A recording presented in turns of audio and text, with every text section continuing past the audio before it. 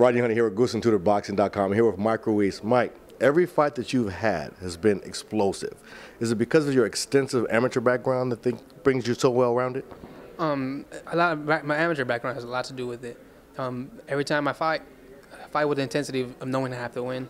And this is pros. You know, this is not no games anymore. This is not no amateurs. It's not no next year. It's now or never. So when I go in there, I'm in the intentions to win, and that's what I'm in there for.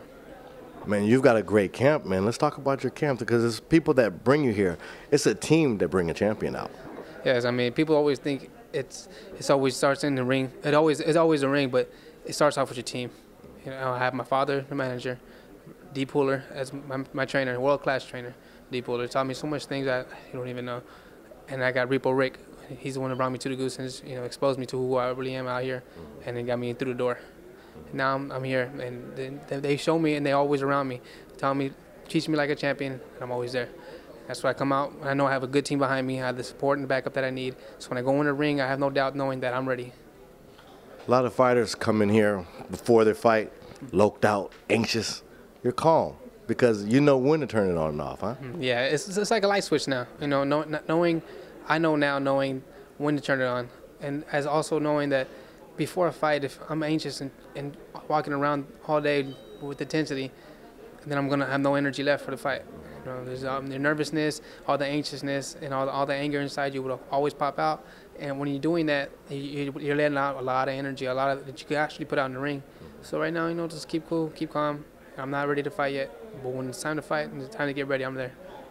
You also employ, obviously, the sweet science of boxing, but you mixing a little bit of martial arts into your boxing style as well. Yeah, so the same thing. That's with my coach, my trainer, D. Puller, a world-class trainer. He emphasizes on a lot of kickboxing and a lot of MMA fighting. They also put a lot of boxing into their style of fighting. They always bring it in. But in boxing, you never bring in the other sports or the arts into it. They've never been really done.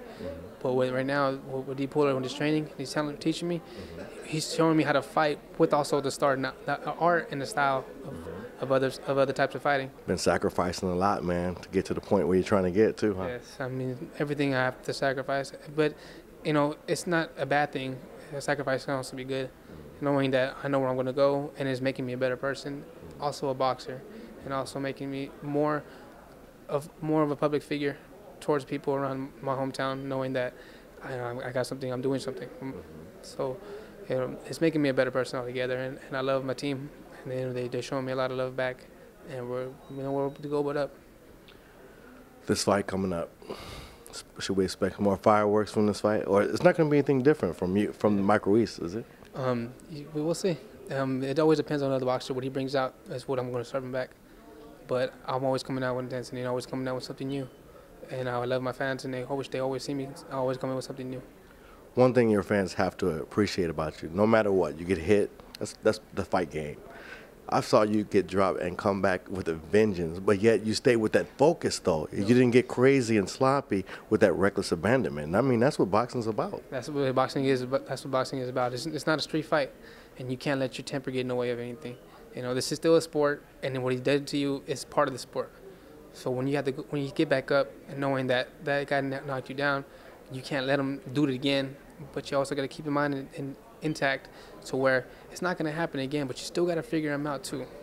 And so when you come in there, you know, it's all about the mind and the body, and you can't just go in there and lose your mind and just try to use your body, because then you get caught.